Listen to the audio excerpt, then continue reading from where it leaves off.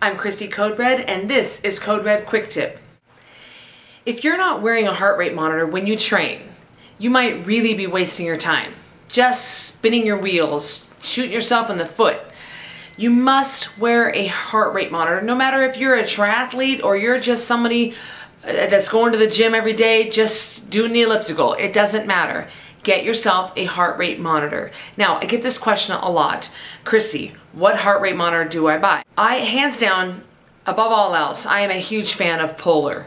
I'm not dogging on the other brands. I'm just saying that Polar is a fantastic company. They make a great product. They're very user-friendly, easy to set up, and very reasonably priced. Now, I have here for you a Polar FT4 or FT40.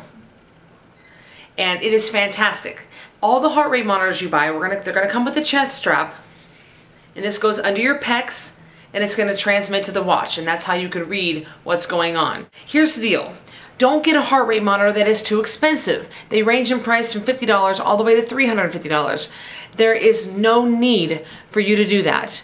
There are gonna be things that are on these heart rate monitors that most of us don't even know what they do. So don't complicate things, keep it simple.